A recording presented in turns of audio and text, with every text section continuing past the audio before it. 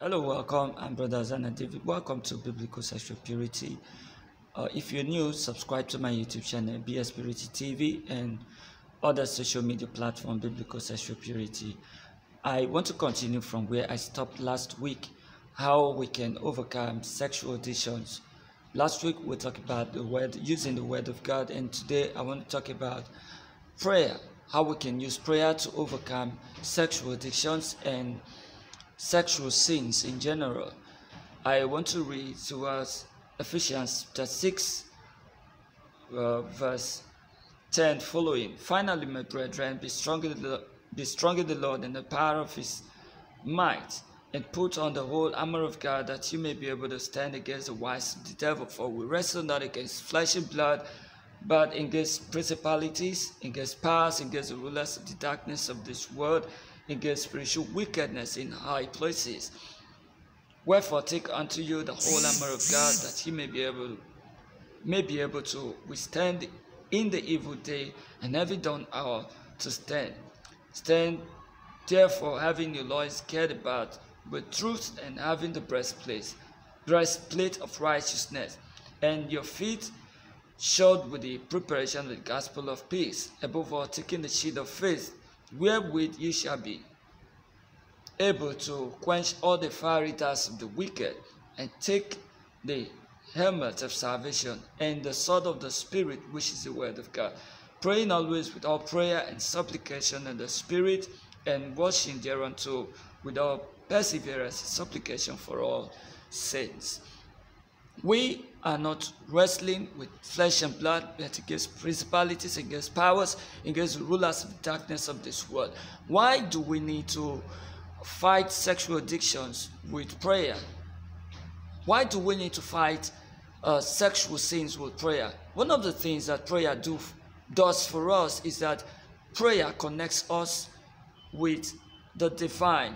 When we pray, we talk to God, and there are angels. When we pray, we activate angels. There are angels who are messengers, who take our prayers up to heaven and also bring answers down. Number one of these angels is Angel Gabriel, who is, I will liken him, I call him always as a minister of information. He goes about taking messages from earth to heaven and from heaven to earth. We see him, he was sent to Mary, Angel Gabriel, and the host of the messengers. When we pray, we activate their activities, we activate them put them into action. Also, when we pray, our spirit, we are human beings, but we are mainly spiritual. We have the body, the spirit, and the soul. So, 2/3 of man is spiritual. The spirit and the soul, these are the spiritual aspect of man, spiritual part of man.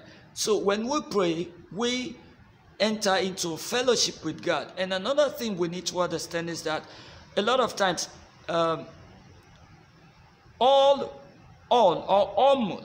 all addictions in the world are backed up with evil spirits. There are spirits that tie people down. So when we pray, especially sexual addictions and sexual sins, there are different kind of spirits that work with them to strengthen the bond so that you don't break out at all.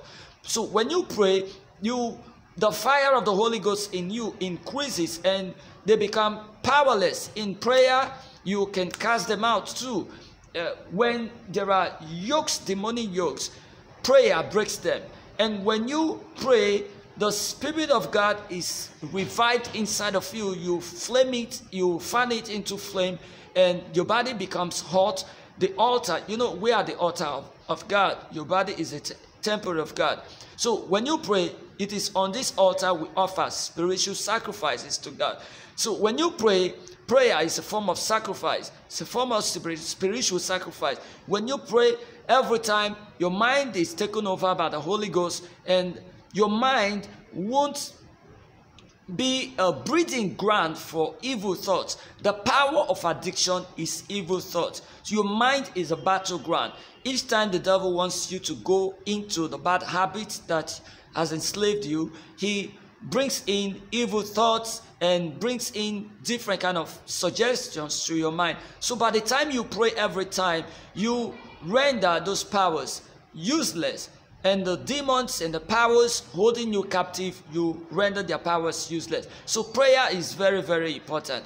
The Bible says in the Ephesians that we read, it said in Ephesians 6:17, it says, the part B of it says, and the sword of the Spirit, which is the word of God. Now, for you to fight and overcome, you need the sword of the Spirit, the word of God. What do? You declare the word of God. This is what what God says. It is written, it is written, it is written. And by the time you start quoting the word of God, you start using scriptures to pray, you discover that your spirit is strengthened, you are edified in the spirit, you have more self-control. For we do not receive the spirit that makes us slaves to fear, but we receive the spirit of love, the spirit of self-control. When you pray, you have more control over the power of the flesh. Prayer is very, very important.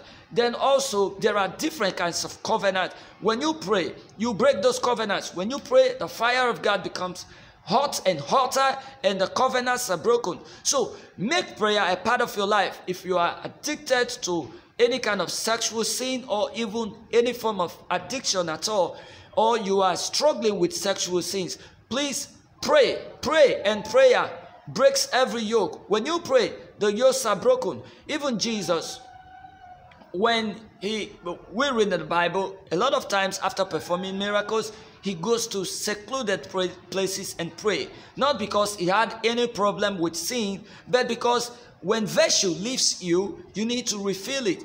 When you become addicted and you see that your fire is low, you need to boost your fire. You need to boost this spiritual virtue. You need to boost your spiritual strength. And by the power of the Holy Ghost, after having fellowship with God through prayer, you discover that your spirit will go up, your self-control will go up. Instead of you to begin to fall for these things, you see yourself going up and standing up to really have control over you. If you didn't listen to the first one, please try to listen. I'm going to also talk about how we can overcome sexual sins and sexual addictions with other 2 points. I'm going to post the videos too. In case you have not subscribed, please subscribe and follow me. Click the bell, BS Purity TV, BS Purity TV. Or you can just type Biblical Sexual Purity. You are going to see my videos on YouTube, and visit my website biblicalsexualpurity.com. There are things that the Lord has revealed to me which I posted on my website.